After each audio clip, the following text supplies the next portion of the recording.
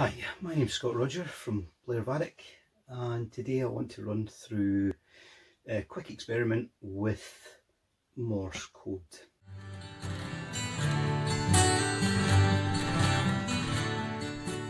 First of all, Morse code is a communication method invented in the 1930s by Samuel Morse, and from there it has slightly changed up to modern day, and this is the international Morse code that we're going to be using.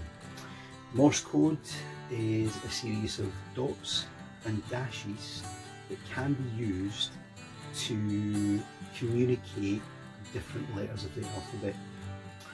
Now, Morse code looks really random, and it looks as if there's no pattern to why there's dots and why there's dashes, but actually when they invented it, they reckoned that if they used more dots and fewer dashes, then messages could be a lot shorter.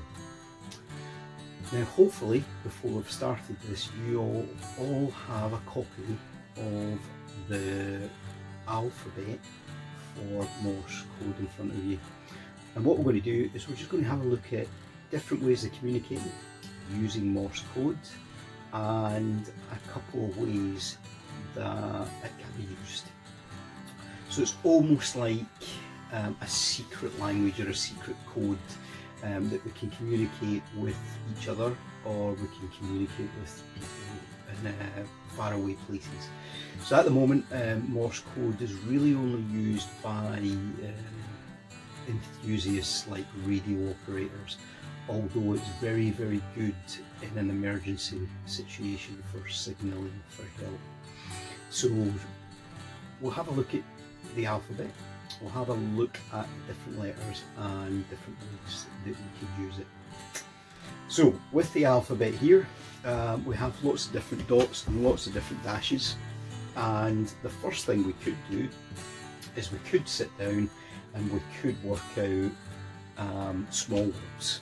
So the word cat, for instance, we would write down a dash, a dot, a dash and a dot for the letter C.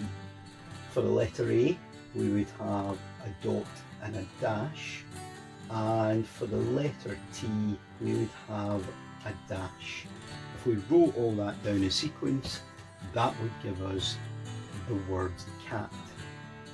We can also work out our own name. So if you work out dots and dashes, you need to write down your name. You can write your name down in front of you. Now if you go out into the garden, or you can play in the house, somebody at each end of the hall or at different ends of the room, you can go out into the park, somebody sits at one tree and somebody sits at the other, and you can use a whistle. So for a dash, you make a long whistle, and for a dot you make a quick short whistle. You can also use a torch. So I actually don't have a whistle, but I do have a torch. So if I was going to write cat, I would hold dash, let go, dot, let go, dash, let go, dot, and that's the letter C. As you would have noticed, I did a longer one for a dash and a shorter one for a dot, and that helps me to spell out the words, the letter C. For the letter A, it would be a quick one, so it's a dash, so rather a dot, and then a dash. So that's the letter A, and then for the letter T, I would hold it, there's my dash, and I would let go. So this is the basis of Morse code. So it can be used to signal, but actually the one that most people know with Morse code is SOS. So if we look up the letter S, so initially it is 3 dots, 1, 2, 2, there's 3, we'll try that again, 1, 2 and 3 dots, 1, 2, 3 dashes, and 1, 2 and 3 dots. And this is the international sign for help, which is SOS.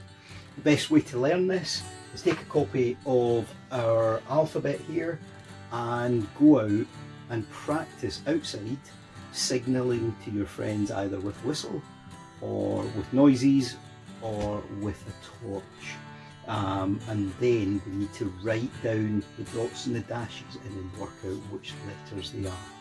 So get yourself a torch, get yourself a pen, get yourself a piece of paper and go and make some secret codes. Enjoy.